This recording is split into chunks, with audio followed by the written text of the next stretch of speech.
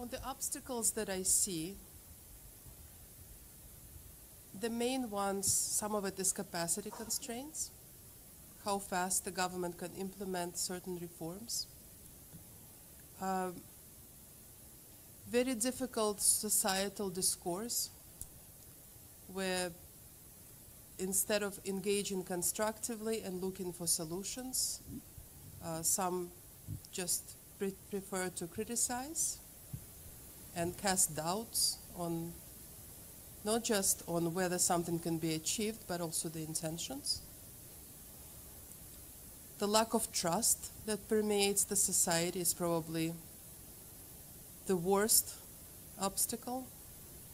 If you don't have trust, either in the government or in each other, there is only so much you can do. And that's why we're pushing for transparency, accountability, but also asking for the people to focus on the right issues, to look at the whole package of measures and reforms, to think about what we're trying to do and what could happen if you start to unravel the hard reforms that have been put in place. Yes, you can unravel the VAT. Yes, you can ask for ridiculous amount of increases in wages, but you don't want inflation, you don't want exchange rate depreciation. Our projections are in the public domain, again in the third review.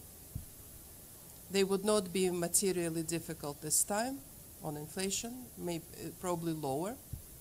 We thought that it would take longer for the exchange rate to stabilize. Our expectations were exceeded. We thought it would take longer for the inflation to start to come down. Again, our expectations were exceeded.